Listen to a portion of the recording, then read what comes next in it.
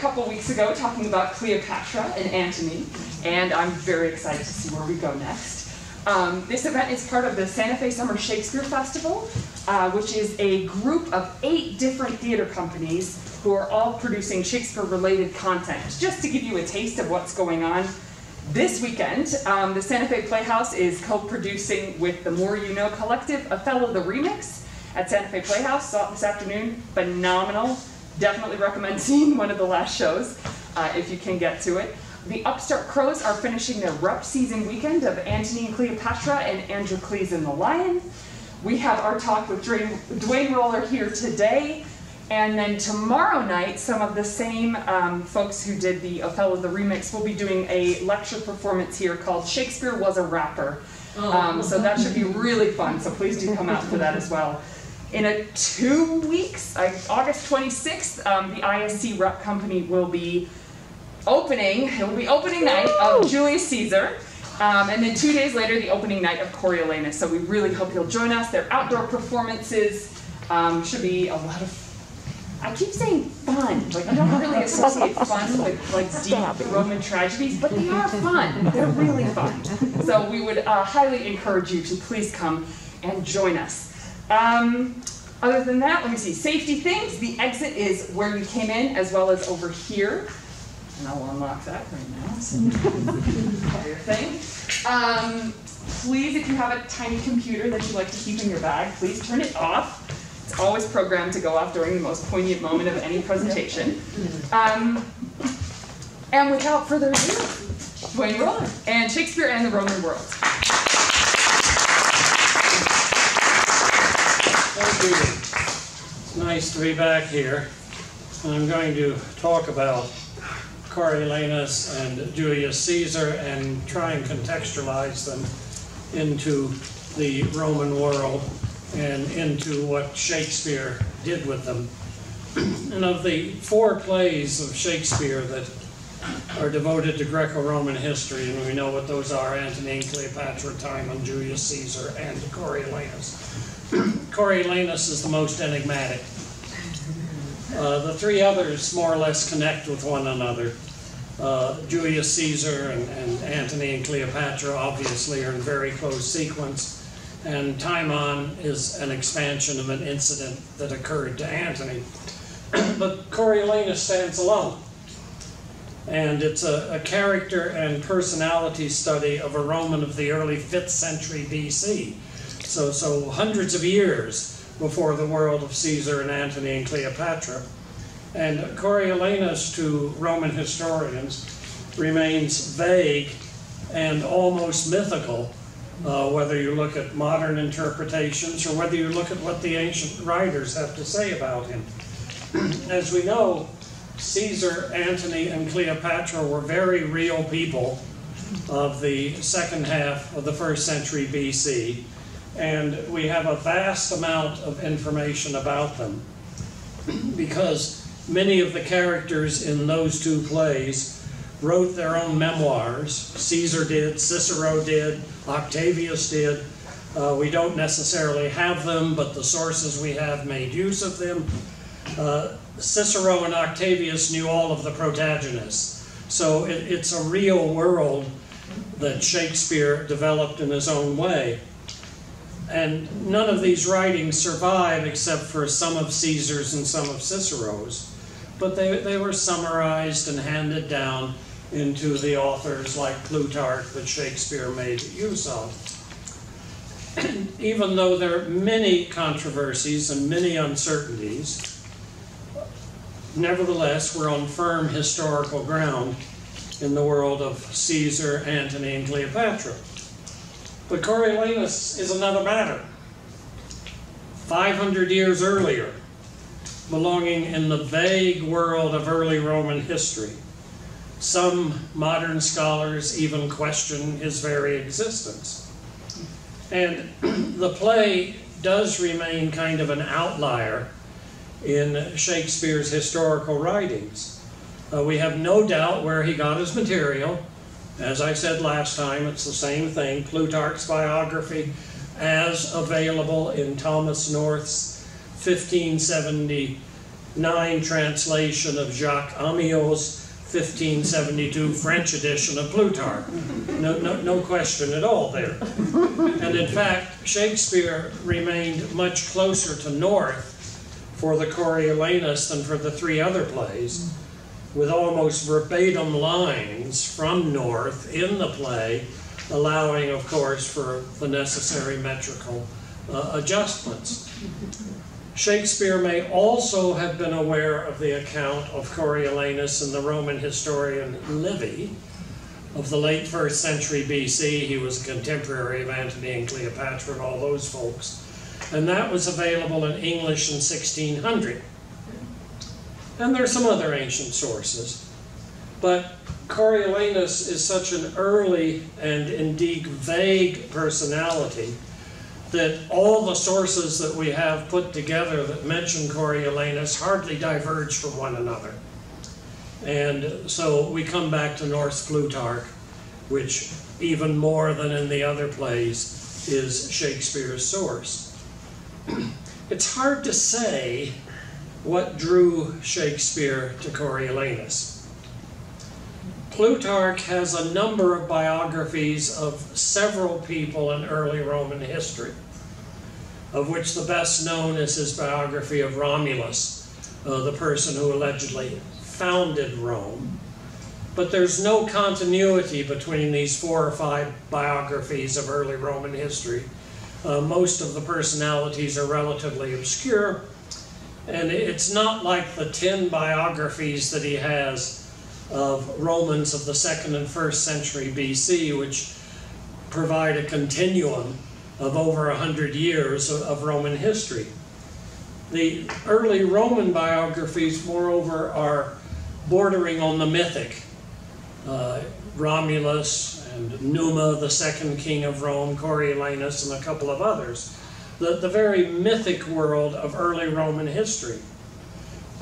It has been suggested, and not being a Shakespeare scholar, I can't talk about the validity of this, that Shakespeare was drawn to the career of Coriolanus because of the social discord that is apparent throughout the play, which was a possible parallel with the social discord in England after the death of Elizabeth I and the accession of King James I, between the monarchy and the ruling elite.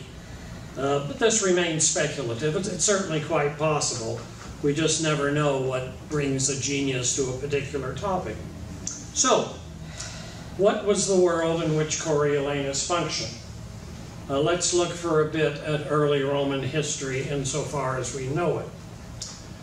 The Romans believed that Rome was founded in 753 BC by our reckoning. It was founded on the lower Tiber River, about 7 miles inland.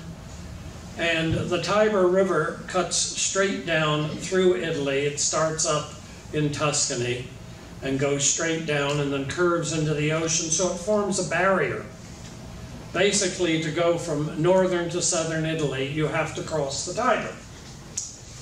And about 7 miles inland, there's a place where the Tiber makes an S-curve, and there's an island. The S-curve slows the waters, obviously, and the island makes crossing of it easier. And I have to say, if you've been to Rome, the Tiber is much less than it used to be. It's been channelized, it's been drawn off for irrigation, so we have to think of it as a major, fast-moving barrier. But here was a place you could cross the river easily. So, 753 or whenever, a village grew up at a place where there were bluffs that came right down to the Tiber. These are the 7 hills of Rome, of which there are about 10 of them. So the bluffs came right down to the river. There's the island, a good crossing point. This village grew up, and basically they could control all transport between northern and southern Italy. And no one could have imagined that this simple trading village on the lower Tiber would come to rule the world. And that, of course, is one of our existential problems in dealing with early Roman history, because all our sources are from the period when Rome ruled the world, and there was a kind of manifest destiny among the Romans in thinking that this was all inevitable. From the founding of Rome, the famous story of Romulus and Remus being suckled by a wolf and so forth, whether or not it's true, from this little village, which would have been a tiny little place on the Palatine and Capitoline hills, to the great Roman Empire of hundreds of years later, was seen by the Romans as inevitable. It wasn't. It was through a series of unexpected events that caused, among other things, a certain amount of social instability. Now, in the beginning, Rome was ruled by kings, and that's the normal social structure for Italian towns and villages of this period, which we would call the Iron Age. And after about 200 and something years of kings, the kings were removed and a more broad-based government was established. That also is common. There's a tendency in much of the Mediterranean world, Greek and Roman world, to move from more restrictive forms of government to less restrictive forms of government. And so from Romulus through 6 others until about 500 or so BC, Rome was ruled by kings. And again, I have to emphasize that we're in kind of a mythic and folktale world here, even though there are a number of very famous tales from early Roman history, perhaps originally grounded in some kind of reality, but they've become cultural icons, even though we may doubt them. But ever since, in art and literature, we have Romulus and his brother Remus being suckled by the wolf. There's some evidence of wolf cult in central Italy at this time. You can take it as far as you want to. The famous story of the rape of the Sabine women. I mean, think of all the artistic and literary representations of these issues. And most important, to bring us to Shakespeare, the rape of Lucretia, or Lucrece, as Shakespeare calls her. She was the subject of a lengthy poem that Shakespeare wrote detailing the assault on Lucretia, who was the wife of a distinguished Roman, and the assault was perpetrated by the son of the king, who would turn out to be the last king of Rome. And this revolt resulted in a revolt by a person named Brutus, who's a direct ancestor of the Brutus we all know, and that's an important point in understanding the character of the later Brutus. And he's also probably an ancestor, maybe the father, uncle, of the Brutus and Coriolanus. Brutus's revolt expelled the monarchy and established a system called the Republic. Now, we can raise questions here, obviously. It's perhaps unlikely that an assault on a noble woman caused a massive social upheaval. But in one sense, it's probably part of the problem. It probably represents some kind of class or social antagonism. And that's the way people looked at things in antiquity. The ancient scholars had little concept of what we might call broad anthropological or sociological causes of things. And they tended to put changes in society into very personal contexts. Some of these are almost ludicrous today. We very much doubt that the great Median Empire fell because the king got bad advice from his eye doctor. We very much doubt that the Lydian Empire went through a regime change because the captain of the guard happened to see the queen naked. So it's these very personal causes that are the way history was looked at in antiquity. And the way it's looked at in our context here is that the assault on Lucretia by the son of the king meant that the king was run out of town and his family, and a republic was established. Well, no need to doubt that this change took place. Around 500 BC or so, the kings left somehow, were expelled, were assimilated, whatever, and a broad-based government that was called the Republic, the res publicae, the matters of the people, was established, which became one of the longest lasting governments in ancient history. And it was a relatively broad-based government for that time and place, where the government was run by two consuls, advisors, probably originally advisors to the king, where the name comes from. But when you have two people in charge, it's a very stable government. One or three is unstable. One, obviously, three, because as we find out in the world of Julius Caesar, two can gang up on the third. But with two consuls who always have to agree, it's a very stable form of government. And as I said, it lasted for nearly 500 years. So for whatever complex sociological reasons, the monarchy was expelled around 500 BC. And the tale, of course, of the rape of Lucretia became another one of those cultural icons from early Roman history, whether or not it happened. And obviously intrigued Shakespeare. This is not something that's in Plutarch, really. His source was probably Livy the historian or the Roman poet Ovid, neither of which was available in English at the time Shakespeare wrote the poem, only available in the original Latin or French, which is a good insight into Shakespeare's language abilities. So the expulsion of the monarchy, 500, 510, something like that. Within a very few years, we're in the world of Coriolanus. Coriolanus is said to have captured the city of Corioli, location unknown, but somewhere south of Rome, not very far. We have to remember that Rome at this time is a tiny little village still, and that everything we're talking about is almost within the sprawling urban area of modern Rome. So Coriolanus is said to have captured the village of Corioli in 493, and he was named Gaius or Gnaeus Marcius, but he got the surname Coriolanus from this event. By this time, as is very apparent in the play, there is social discord in Rome. Obviously a convulsion of the change from monarchy to republic. We're less than a generation after the expulsion of the kings, and problems are still very much apparent. And in Rome at this time, there were two broad social classes. The patricians, who were the wealthy aristocrats, and the plebeians, who are kind of the middle class, the lower middle class. There's no real ethnic division between them. It's not like in mini society, the original population and immigrants or anything like that.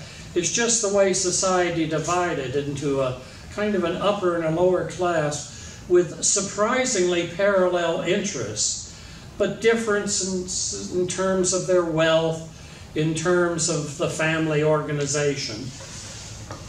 And Marcius, who's not yet Coriolanus, was of the wealthy aristocratic class, and discord between the class that he represented and the plebeians. Now, Rome at the time was in conflict with the people known as the Volscians. And this again is an element of early Roman history, that as Rome became more and more important, as Rome expanded, they tended to have conflict with the people around them. The first people they had conflict with was the Sabines. And the Sabines are northeast of the core of Rome. You're still well within the modern city, but northeast of Rome. And then there are others, and the Volscians. And this again is inevitable as Rome becomes the dominant power in the area. All of the little ethnic groups scattered around either become assimilated or take umbrage at it. And there's a fair amount of warfare in early Rome, which adds, of course, to the internal problem of the plebeians and patricians not getting along with each other. So the Volscians lived south of Rome at their center of Antium. Antium in later days is known for two things, really. One is it was the birthplace of Nero, and in a much more recent era, it's where the Allied forces landed in World War II. It's modern Anzio. So the Volscians lived down at Antium, and there's evidence that the Volscians and others were taking advantage of the regime change to cause trouble for the Romans. Marcius defeated the Volscians at Corioli, and as I said, we have no idea where that is, except it's probably somewhere between Rome and Anzio, earning his surname, and he was designated consul, one of the two leading magistrates of the new republic. But he used his power to act arrogantly toward the plebeians and was run out of town. He went over the Volscians. He gathered a force to attack Rome, but he was persuaded by his mother to make peace. But in fact, he was killed by Aufidius, the Volscian leader, who seems to have been an old friend, which raises questions not really explored of exactly what the relationship was between Coriolanus and the Volscians. It's really a very simple tale. It has some traditional overtones, obviously, of the leader who cannot fit into society, who betrays his country, and then regrets it, but it leads to his own death. And Plutarch's biographies tend to come in pairs of a Greek and a Roman. Some of these are obvious, like Julius Caesar is paired with Alexander the Great, others less so. But Coriolanus is paired with Alcibiades, the student of Socrates, who left Athens and went over to the Spartans, and then came back, was generally condemned, and died a dismal death. So there are lifetime parallels here, although Alcibiades is a much more real person than Coriolanus. Certainly the context is good. It represents the chaotic situation of the early republic and the early years of Roman expansionism. And it's probably grounded in historical events, but overlain with traditional elements, as are these other events like Romulus and the Wolf and so forth. An interesting point, however, in the tale is the role of the two women, his mother Volumnia and his wife Virgilia. Powerful women were an element of early Rome. This is only a generation after the matter of the Sabine women.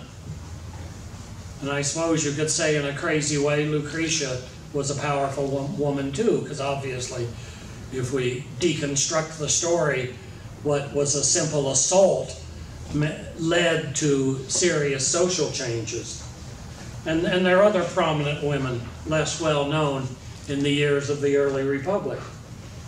Now, one problem we have with Roman history is that all our sources for this material are from the time of Antony and Cleopatra. So there is a tendency to cast things back, as I alluded to before, and some of these prominent women may be anachronisms from the world of Cleopatra, Livia, Octavia, all the others that we know, carrying those powerful women back into an earlier era. But nevertheless, Shakespeare realized he had something interesting here and expanded Virgilia from a single mention in Plutarch to a relatively prominent person, and gave Volumnia much more of a role than in Plutarch. Shakespeare knew well how to dramatize powerful women. Think about it. And the speeches by Volumnia in Act 5 are essentially totally Shakespeare's invention. And in one sense, even though it comes near the end, they're kind of the dramatic centerpiece of the play. as a final note before we leave Coriolanus, and there's not much more we can really say about it. It's a play by Shakespeare with all that means, but based on relatively limited and linear source material. But as a final note, the Volscians continued to have conflict with the Romans for over a century, in fact until 358 BC, but still retained an ethnic identity way on down into the days of Caesar and Antony. In fact, Cicero was of Volscian ancestry.